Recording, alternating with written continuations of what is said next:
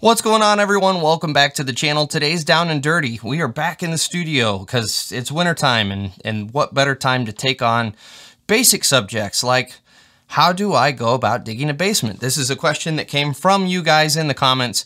How do I go about digging a basement? We're just gonna kind of put an end to all of the potential comments that we're gonna get right here. There are 100 different ways that you could dig a basement. Everyone's got their own preference. Everyone's got their own method of doing it. This isn't the right or the wrong way to do it. It's just the way I approach it. So if you've got that comment, oh my God, this guy doesn't know what he's talking about, just shut up. No one cares. No one wants to hear your opinion. This is just the way I do it. So that being said, we're going to flip over to the top-down view and check out my super highly official basement layout. Now, as you can see, we did not pay a surveyor to stake this baby out, so she may not be a little square, but that's okay.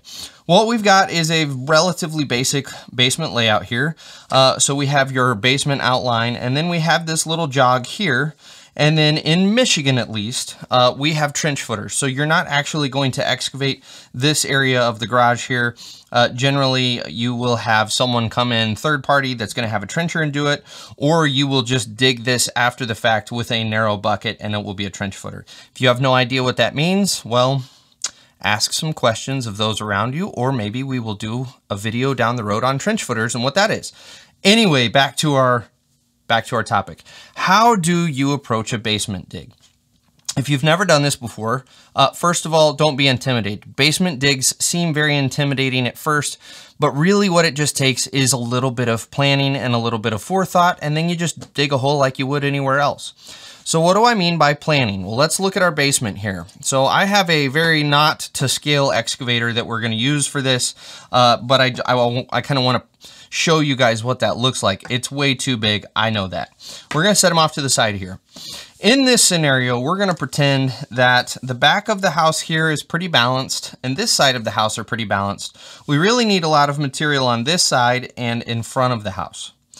That's number one that I'm going to be looking at when I walk up to a basement dig is where do I ultimately need material? And it makes sense, right? Because we've talked about it a bunch on this channel.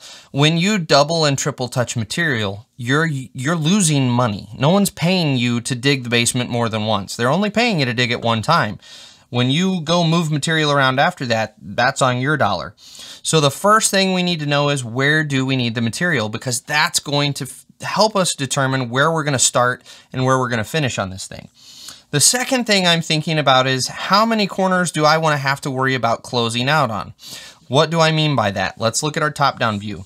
If you imagine we're going to work our way around this entire basement and I'm going to finish my dig somewhere on this basement, which means that I'm going to be sitting outside the basement. Let's say that I started my basement dig here, going down this wall, then we went around and did this wall, and then we came back around. And so I'm going to finish right here, sitting outside the basement, and I'm generally going to have my machine positioned somewhere like this, and I'm reaching down into the hole, and I am blindly having to come against this bank because I can't see because of the angle, and I'm having to finish out this little corner here.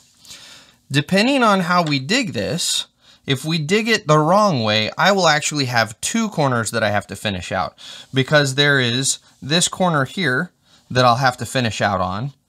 And if I didn't think about this beforehand, then I'm going to have to come over here and I'm going to have to finish out on this corner as well. I don't know about you guys, but I'm a little bit lazy and I don't really like doing extra work if I don't have to. So if we plan this the right way, I can do this with one finish out corner. What do I mean?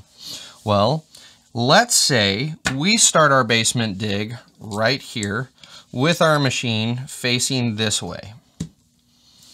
And I'm going to excavate everything from here going this way.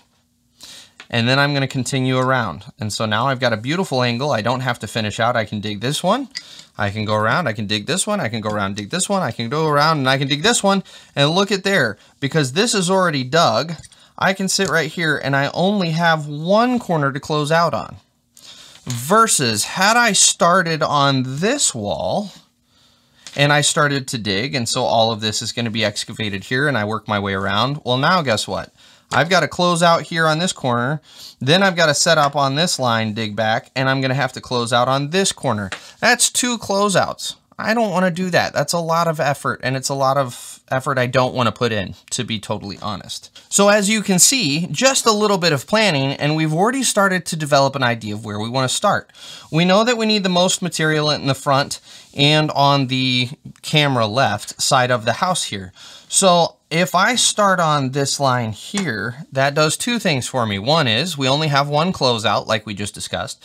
But then the second thing is I can actually hog a fair amount of material out here in the middle and throw it to the front of the house, which is where we need it, which is key. So let's talk about when we go to set up our machine. When I set up my machine on my line, we've already decided how we're going to dig this. We're going to start on this line here and work our way around the house.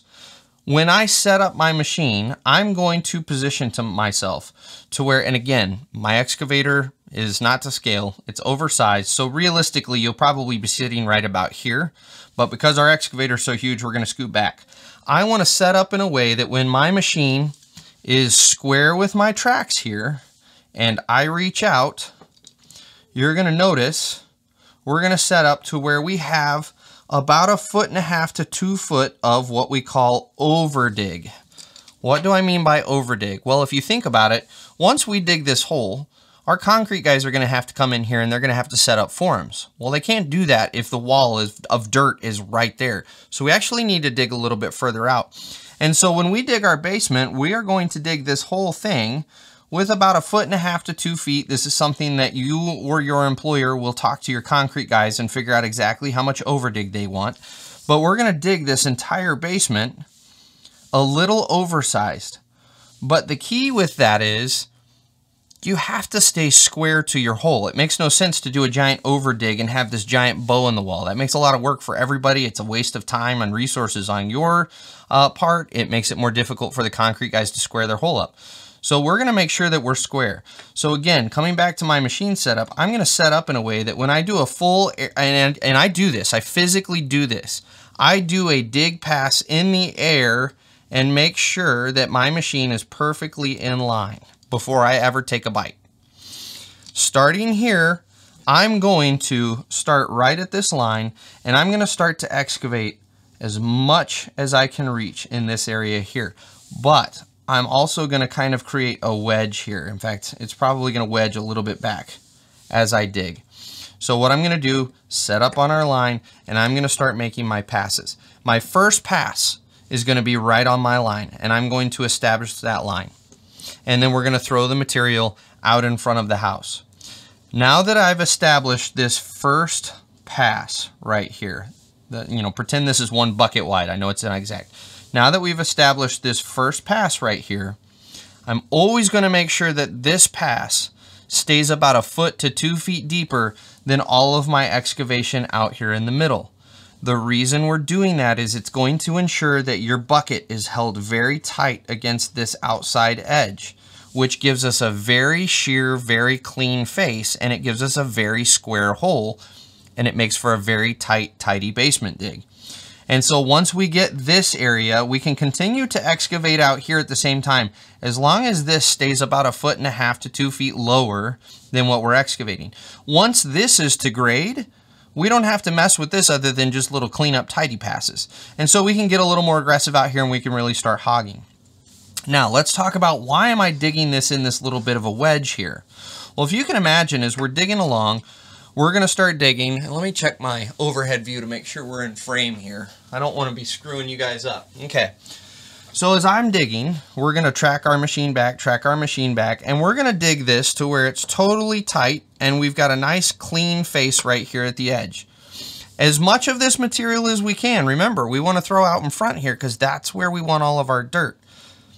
But when we finally get all the way butted up against this corner, or pretty dang close, I don't have to take it all the way to the corner, because when I round the corner and I set up on this line, now I can make sure that this little chunk right here is perfectly square, because I've dug it pretty dang close going this way. And then we're going to come in with our bucket and we're going to do just a nice clean shave right down the bank, and then we're going to pull it back. And now we've established this line as being very square, as well as shaved this little face right here perfectly square. That's how you get really, really square corners in a basement dig. Now, the reason we cut this on a wedge is, as you can see, again, my excavator's not to scale, so it's not like I can sit at the back corner of the basement and dig it. Realistically, I'm gonna be up in here. Well, if I had dug this whole thing all the way over to the edge, guess what? I have nowhere to sit with my excavator. Now I'm gonna have to sit off here to the side, and I'm gonna have to somehow dig this thing somewhat square at a goofy angle, and it's just gonna be a disastrous mess for me. So if we don't dig this area out here, and we leave it for ourselves, I've now got a nice platform that I can sit on. And so we're gonna do the same thing. I'm gonna line up, I'm gonna do my air pass to make sure that I'm truly lined up on my overdig. And just like we did over here, I'm going to establish this line and keep it about 1.5 feet deeper than everything I'm reaching out here. Now, because we don't want a ton of material on this side of the house, I've already dug this whole big portion here and thrown it out in the front yard. So realistically, all I'm gonna do is I'm gonna dig kind of this chunk here. And again, we're gonna kind of wedge in so that when I round the corner, I've got a place to sit. But we're only gonna dig this area here and throw it out to the side. What that does is it gives us enough material that we can doze back in to fill in the overdig after the basement's poured. And then we have a little bit to form a slope away from the house. You always wanna have a pitch away from the house when you're done. And so having a little material on this side, even though it's pretty balanced, is good because we're gonna need to grade up against the house, and we're certainly gonna have to backfill up against the basement when it's poured. So as we work our way down this line, we get back into this corner, and we've been throwing all of this material over to the side, which isn't very much. Now, because we left ourselves a wedge, we're gonna flip around, and now we're gonna dig ourselves along the back of the basement. The key thing to think about here is, when we round to this side and to the front, I have to be able to reach everything. And so as we go along the back side of the house here, I'm concerned with what can I reach? And I don't want to take more than that. Because again, if we load up, we dig all of this chunk of the basement here and throw it into the backyard, that means I now have to doze all of that material around to the front side. I've got a full day of wasting gas in my dozer because of the way that I dug this. So let's say from this line here, I can reach out to about here. And from this line here, I can reach out to about here. That means all I'm gonna do is I'm gonna reach out from this back wall, and I'm gonna dig this kind of chunk here, and it's gonna come in again to a wedge. And so moving across the back of the house, we're going to excavate kind of this big chunk, and let's color it in with our marker here. So we've already got this side excavated, right? And then as we went down this edge, we excavated this chunk here. And now as we come across the back, we're gonna excavate this chunk. And notice we're swinging wide here because there's no way we're gonna be able to reach that from the front of the house. So we're gonna excavate this big old area out here. But then as we get within reach of this side, we're gonna start to taper down. And so this whole area here is gonna get excavated and thrown out to the back of the house. And that's okay, because look at how long the back of the house is. We're gonna have a lot of overdig to fill here, and we're gonna have to, again, slope it and pitch it away from the house. So believe it or not, even though we're pretty balanced, we are gonna need a decent amount of material in the back of the house just to fill in the length of our overdig and to grade this whole area. So we don't have to panic that we've got a little extra material. But now as we round the corner of this house, this is where we're gonna get really aggressive. And depending on the situation, I actually might taper this a lot quicker. So maybe we only dig that portion, because as I set up on this line, if I get my machine square in the corner here, I may actually not even dig this section from here over. I may set my machine up in a way that I can sit right in the corner, and as I'm square, I can reach out this way. But then I can also start to excavate everything out in here. I'm not gonna dig behind me. I'm not gonna undermine myself behind me, but I may take this kind of whole big chunk here, depending on how much material. Let me see if I'm getting, okay, we're still in the picture. Depending on how much material I'm getting here, I may actually save this kind of chunk here and throw it off to the side of the house here. And then as I continue to work my way back, let me spin my upper structure back around here. As I continue to work my way back, I'm going to again, you're always gauging, you're always looking to see how much material you have, but I may dig this whole big chunk right here, and that all goes over to this side of the house. And then I'm going to get myself into a situation to where, oh, we're going to need more material up front. And as soon as I get there, assuming I'm sitting here again, I can actually go ahead and round the corner. Once you've got your line established right here, that you've dug it and you have a good reference line, we can go ahead and round the corner. And now I've got a reference line that I can very easily shave down the banks. And we can still make that very square, even though my machine is sitting over here. And so now we can reach out here and we can get aggressive and we can dig all of this material now. And it's all going to go in the front yard. So by far and away, the majority of the material of the basement, this huge chunk, let's say we did cut it. So you're talking this huge chunk of the basement right here, everything on this side went to the two sides where we really need dirt, along with, if you remember when we started this thing, this kind of wedge here. Let me get a darker Sharpie. I know this is turning into a disaster and I apologize. But really, remember, we did this wedge here. That got thrown out front here too, right? So we have this huge chunk along with this huge chunk has all gone to the areas where we really needed that dirt. And so we've got just enough material on the other sides of the house that we can do our backfill, but the majority of the balance is where we need it. And again, because we planned this from the get-go and we only excavated this part, that means that I get to end my dig with one closeout hole. And the way we're going to finish that is, if you can imagine, my machine's going to be sitting kind of here and I'm tracking backwards because we have to account, remember, we have to account for the overdig. So I'm going to be off of my line a little bit. And then when I get to the point where my machine is square on this line and it's square on this line, again, accounting for the overdig, I'm actually going to establish a solid line this way along with the line this way. And that way, once I've dug everything up to the machine, I can kind of pull off to the side here and we're going to have one closeout. And so I can finish out, I can get myself lined up to where I can pull this clean, and then I can track myself back over here to the side and I can pull this clean, and you're going to end with a pretty tight corner here, nice and tidy, and all of the material is exactly where you need it to be. So that is how, I know that was pretty lengthy and I know we got really messy on our paper here, but that is how I approach a basement dig. It's not that difficult. It's intimidating the first time you walk up to it, but with just a little bit of planning and having done it a couple of times, very quickly you'll discover there's really not anything to it. It just takes a second or two to think about really where do we want the material to end up and where do I want to finish out.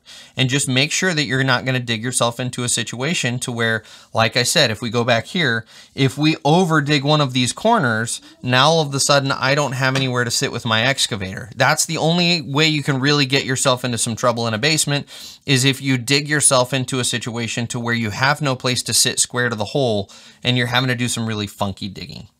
So as always, I hope this helps, and feel free to reach out with any comments or questions. We'll catch you guys on the next Down and Dirty.